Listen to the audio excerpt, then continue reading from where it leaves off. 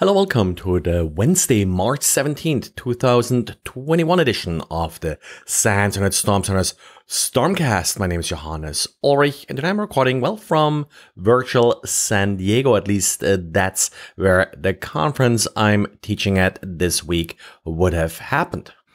Microsoft today published a new one-click Microsoft Exchange on-premises mitigation tool. This tool is, as Microsoft says, the quickest way and easiest way to mitigate the proxy logon vulnerability on Exchange servers. Now, first of all, there's one thing the tool does not do. It does not apply the patch, but it does implement other mitigation techniques that Microsoft outlined before. For example, there are some IIS rewrite rules and so that can be used to prevent some of the exploits. This tool will also check if your server is already compromised.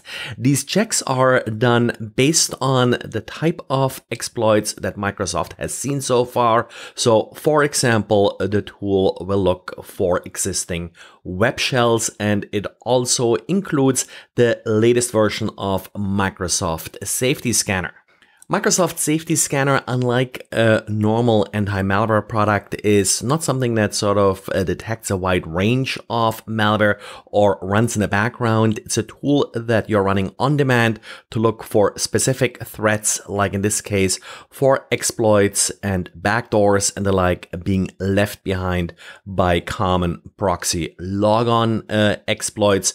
So you definitely should do a manual scan as well after running the tool, but it's a real good first tool to run. It's quick, it's simple, and is likely to find any exploits that were left behind using the proxy logon vulnerability.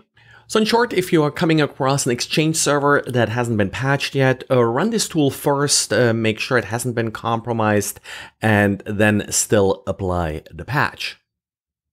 And well, sticking with Microsoft for another story, yesterday, of course, Microsoft had an outage of its Azure Active Directory system, and today Microsoft published a pretty nice and detailed document explaining what exactly happened. It's always good if service providers do publish documents like this because there's always a chance to learn and avoid the same mistakes.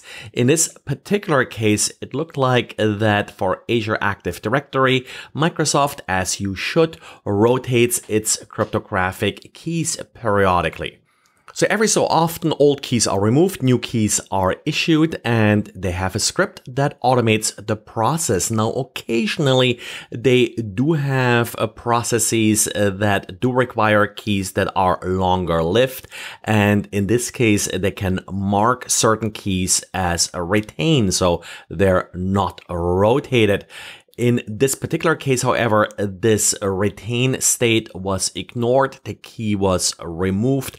This caused this process to fail, which then, of course, led to the outage that we observed yesterday. Key rotation is a tricky issue, and of course, automation is the way to do it. So no fault here with Microsoft.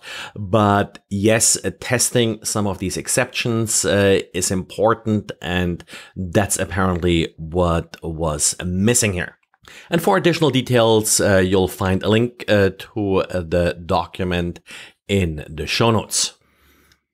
Over the last few years, we had a number of attacks against processors microarchitecture that did lead to side channel vulnerabilities that allowed an attacker to learn about memory content or processes that an attacker would otherwise not have access to.